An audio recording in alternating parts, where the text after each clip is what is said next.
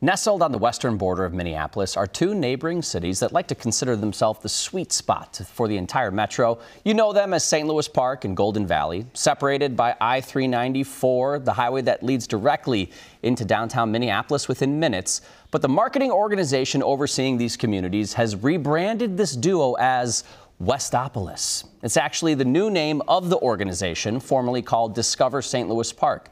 Westopolis is a mashup of the words west of Minneapolis. They made this cute video highlighting the variety of destinations across the two cities. There's the West End Shopping and Dining District, where Highway 100 meets 394, outdoor spaces like Theodore Wirth Park and the Westwood Hills Nature Center, and several more notable small businesses and family-friendly activities sprinkled throughout. Artist Adam Turman, who lives in St. Louis Park, helped make this video.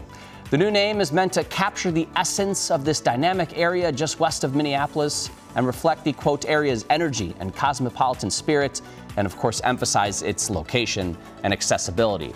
A couple reasons led to the name change. In 2017, Discover St. Louis Park added Golden Valley to its marketing effort, so it's been representing two cities for a while, not just its namesake.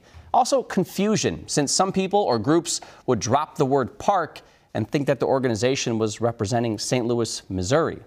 The name Westopolis, however, hasn't been well received, at least not on social media. Comment sections on Facebook and X, where negativity thrives, pulled no punches in this case.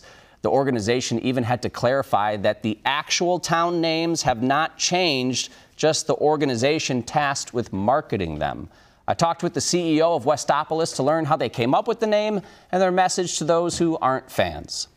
We really leaned into the fact that we are just west of Minneapolis. But for us, we felt as though it was that thing that made us different from every other Minneapolis suburb. We are closer to downtown Minneapolis than parts of Minneapolis are. What is your message to people who are reacting to the name negatively? The thing I'd really like to assure people, especially those that live here and call this place home, is nothing really changes for them. Nothing changes about the name of their city or what they call home. For us, this is a destination marketing organization decision.